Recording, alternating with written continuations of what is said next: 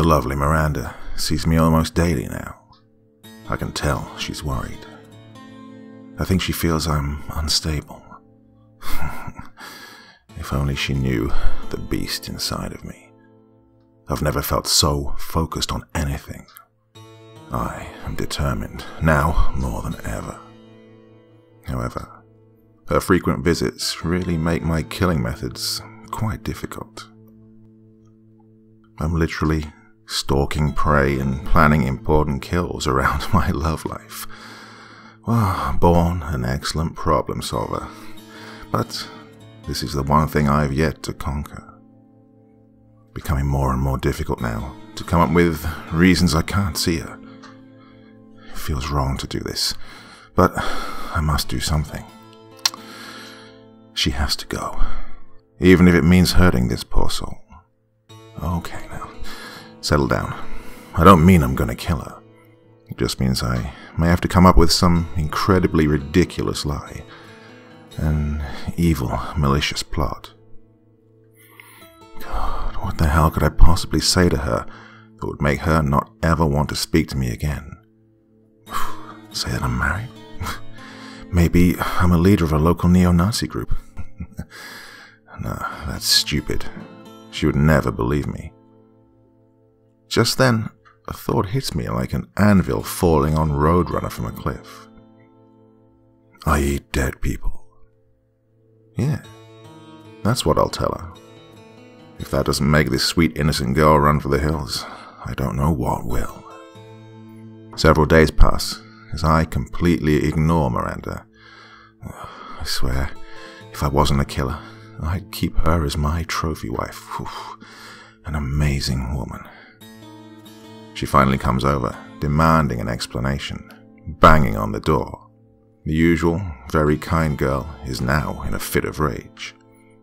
Hey, open the door, asshole. The banging continues. Let me in now, she screams. I wait a few moments, then invite her in, calmly. She walks in and sits on the couch, clearly distraught. I begin to tell her my horrible secret. She gasps, grabbing her hands quickly, covering her mouth, trying not to vomit. Running to the door and slamming it shut hard, her footsteps slamming down on each step as she flees my apartment complex. Well, that's about the reaction I expected and was hoping for. I begin cheering, jumping up and down. And then, horrified, as I begin to realize just how happy it made me to be truly alone. Well, now that this smoking hot girl is out of my life, I suppose it's time to get back to what I do best. Stalking and killing. Turning my focus once more to the evil monsters who took Jordan's life. I call the captain to get the okay. Hey kid, how you holding up? He says while smoking a cigar. Better, thanks. Listen, how are we on the Cortez case? Where's the FBI's investigation heading? Any leads as to who their primary suspect is? I ask, intensively. He begins laughing. Oh, that. I had a few of my boys plant some evidence. They left a week ago, closing the case. Locked up a few low-level guys, he says. Hell yes. Don't worry, Cap. I'm going to put this coward away permanently, I cheeringly say. Oh, hell no you won't. Not without me. I set this one up. We'll kill this guy together, he exclaims.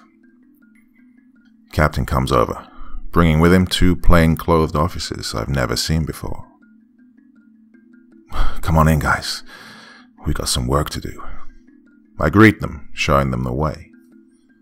My laptop is pulled up with all the info on Cortez and his ruthless crimes. The 2 men begin going through all the photos. I can tell they're quickly becoming interested, each man becoming more and more frustrated with every moment. Disgusted, one of them closes the laptop. Okay, we're sold. When are we doing this? the men ask convincingly. Right, we strike them tonight. From watching them over the last few months, Captain says there's anywhere between 2 and 5 men that come and go from the house. The men grabbing their baseball bats, placing them down on the table. What kind of job is this exactly? One officer asks. I look at him with a smile. Well, an execution. You can keep the Louisville Slugger. Come with me, I urge, walking everyone to my gun safe, opening the door. There. Take your pick, gentlemen. Keep your service pistols at my home. Can't afford anything being traced back to us. Inspecting each weapon, one officer speaks with an Eastern European accent. I'll take this one, he says with a smile, grabbing the 12-gauge Mossberg 550 pump-action shotgun. Excellent choice, but I want the modified AR-15, says the captain. The third man grabs the remaining 9mm. The 2 officers holding the weapons, now sitting back on the couch, removing the magazines and rounds. I look at them as they disassemble each gun. The European man says, We must clean. Nodding in agreement, I smile, pulling the captain aside. Hey, are these guys trustworthy? I ask, slightly off-put. Oh, hell yeah. 2 of my best men. Served with me for years now. The big one saved my ass a few times, he says, reassuringly patting me on the back. Nightfall comes, as everyone is ready. Sitting outside the house of this murderous gangbanger Cortez. The men examining their guns, putting on their black leather gloves. The larger man gets out of the car. We all follow. He kicks the front door in, as there's loud music being played throughout the home. 2 men are in the living room smoking pot. We all fire at will, slaying them. One man tried to jump out from a nearby bathroom. He also was subsequently shot down. Walking over to each man, quickly fading from this earth. The captain says, Nope, not him. Move on. I'm first in line. We clear the first floor of the house. Strategically holding my gun with my body placed against the wall, moving my arm around the corner, veering ahead. Slowly peeking out, I move my head. Shots ring out in our direction, drywall flying through the air. The men fire behind me, taking out the grunt. His body, limp, falls down the stairs completely lit up and bullet-ridden. I double-tap this low-life scum. Hearing yelling coming from upstairs. Faintly, a voice cries out. Hey, who the hell are you vatos? We make our way up the stairs slowly, with guns raised. The last man in the house comes out of a bedroom, wielding 2 Uzi 9mm, running down the hall. Gun blasts light up the entire house as each weapon's muzzle flash fire on this dark, moving object. As the man falls, his body reacts as several rounds pour into the dry wall. Falling to the floor, blood is pouring everywhere. Cortez is choking and coughing on blood, trying to use any strength he has left. Attempting to raise his gun, both of the men and the captain all fire simultaneously. Me yelling, "This is for Jordan!" Firing recklessly, unloading my weapon completely. I feel the captain grab my arm sternly. "Let's go. We've already been here too long, and this is a rough neighborhood." With rapid movements, each of us run down the stairs, reaching the now broken front door. Advancing through the front yard now, outside, a loud explosion bursts out. Car parts flying everywhere and flames rising.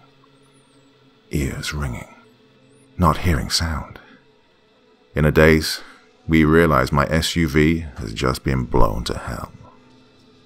All of us, now on edge, weapons raised, frantically looking around. Seeing no one, we make a run for it. Passing through several neighborhoods, we're out of breath. Jeez, did someone follow us here? What the hell was that? We each begin asking questions to the others accusingly, pointing fingers to one another. We've been compromised, boys. Let's get the hell out of here, the captain explains. We travel on foot for a few miles until we feel safe, setting up a Lyft driver to pick us up. The captain and other men dispose of their large firearms, taking them apart and placing each piece into different trash cans and dumpsters. A few minutes pass as our driver arrives and takes us back to my place. The two men leave, with only the captain and myself still at home. Kid, there's something I have to tell you. One of the guys I framed is the son of a federal judge, who's been taking kickbacks and bribes, preventing the sentencing of gangbangers to prison. His son, who I arrested, got life. I testified a few days ago at the court hearing. I have reason to believe he may be after me. He's protected by some really bad guys. Looking at him for a moment, thinking about everything he just told me. Well, looks like you owe me a new car then, you old bastard. Shocked, he peers in my direction and nods. Okay, I'll check the impound lot, see what I can find for you. Want anything in particular? He asks. Yeah, something fast as hell, I say, smiling. Well, you're in luck. I actually busted a couple of illegal street races a while back. If I remember correctly, one of them had a 3000 GT with a VR4 twin turbo. Will that work? I smile with excitement. Hell yeah, I'll take that. I begin cheering. Alright. Talk to you tomorrow, kid. Be safe. The captain leaves as I begin considering the new risks and dangers that I now face. A federal judge who keeps violent criminals out of prison? You are next.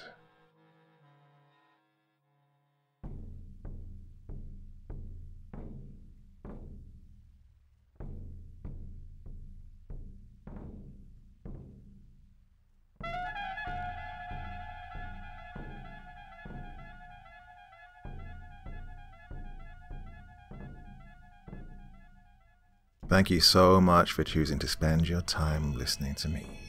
Now, if you enjoyed the Dr. Creepen experience, then come find me on Facebook. Come chat with me on Twitter.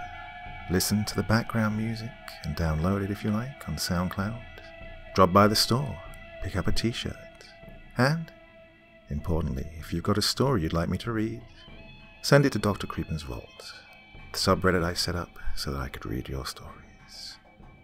Now, looking forward to seeing you all again real soon. So, come check me out, okay?